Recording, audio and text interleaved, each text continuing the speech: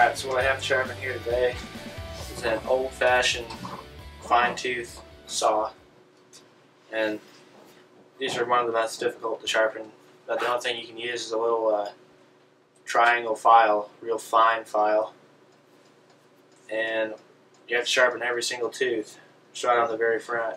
Alright, so each of these teeth is kind of a triangle shape, and they alternate, so one cuts from one way, one cuts from the other way.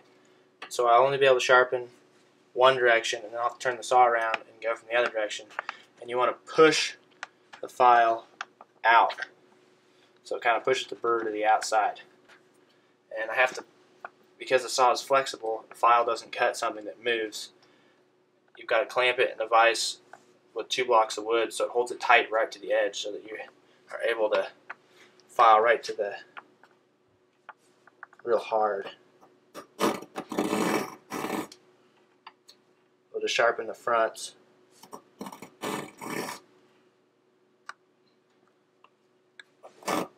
Skipping every other tooth as I go.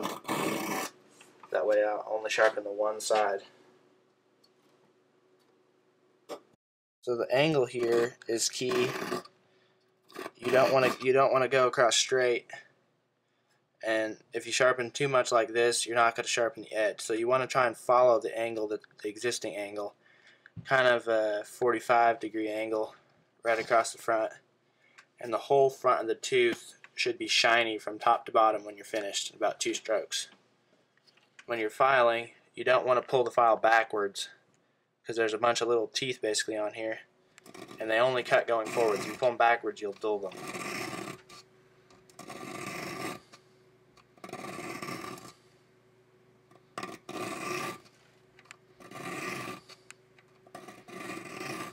Alright, so obviously sharpening a saw with this many teeth is going to take a long time, but when you've got both sides sharpened and it's all shiny, you can look down it and see a nice row of shiny teeth. There's one more thing you need to check before you go try it out on your new project. It's called set.